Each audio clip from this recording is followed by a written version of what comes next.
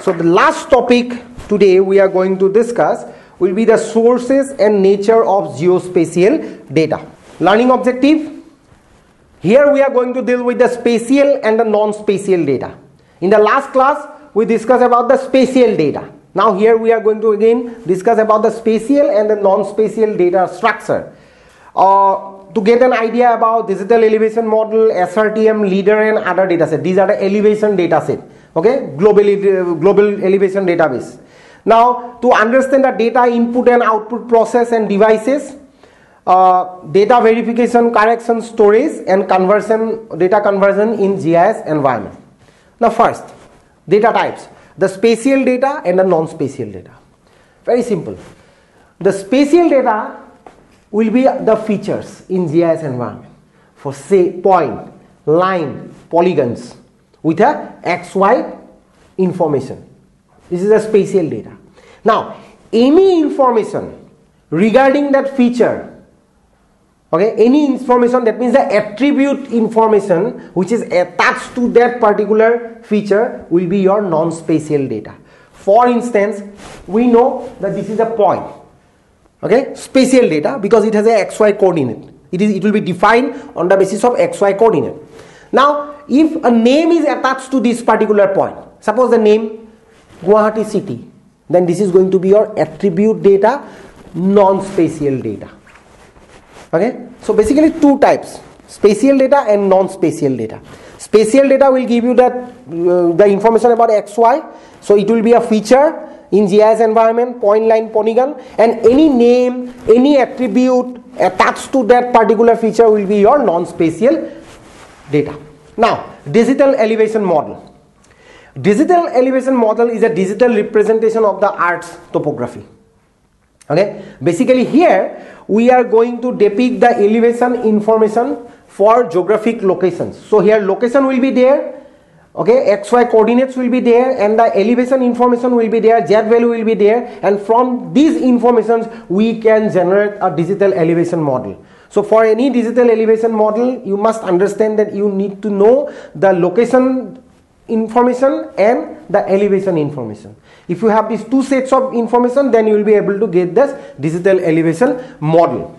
Now there are two concepts actually which is attached to the elevation model.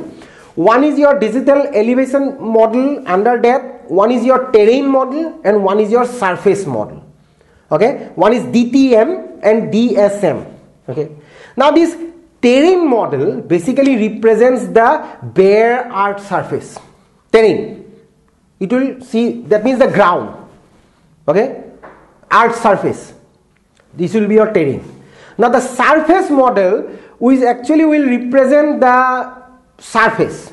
That means if there is a if there is a building height will be considered.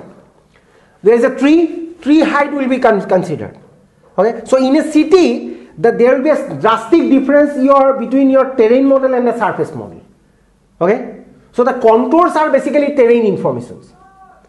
Isolines connecting the points with equal elevation, same elevation.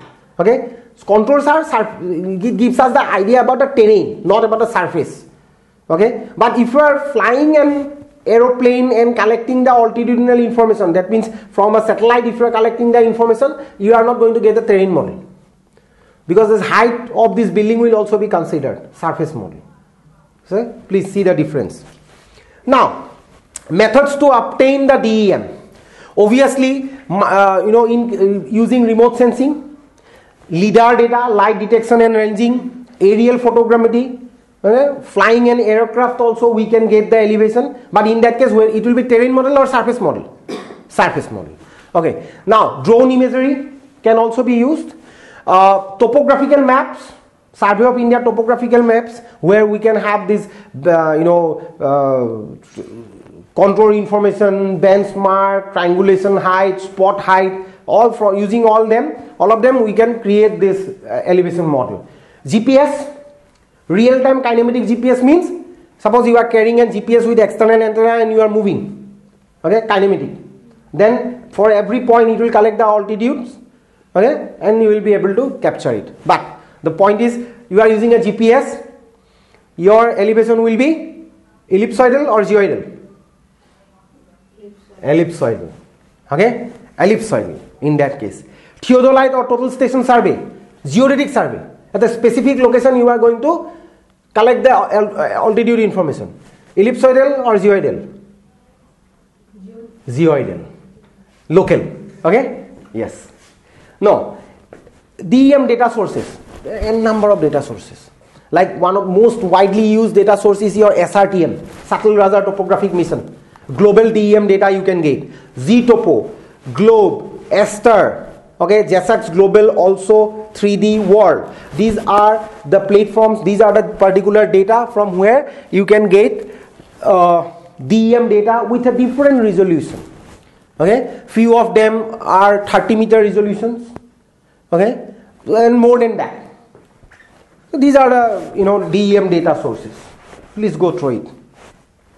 Now, input and output devices in GIS. This is very important. You see, the GIS depends on the data. We know the GIS is a decision support system.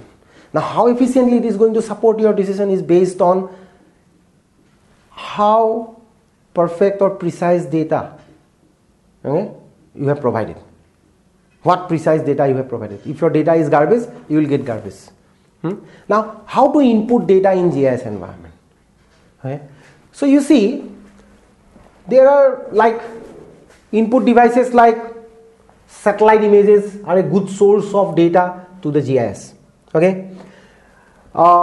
Any maps which is digitized in a GIS environment can provide the data to GIS analysis. Keyboards, manual data entering. Okay. Pointing devices, mouse, touchpad, joystick. Joystick is required for 3D modeling. Okay. Scanner, you are scanning a specific base map and you are going to convert it into scanning the base map will give you a raster data. Then you can convert the raster into vector, and please remember, all analysis in case of GIS regarding the geographic features, point, line, polygon can be performed on vector data only.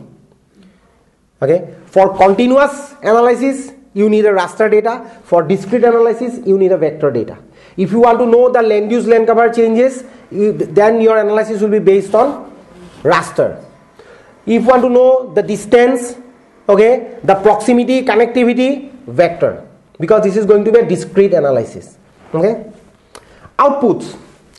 It is as per your wish. You can generate graphs, tables, output maps, thematic maps, any types of maps you can generate. Okay, and this you can get a copy of it using the printer, plotter. Okay, so this is going to be output devices in case of the GIS. All these map printing devices. Okay.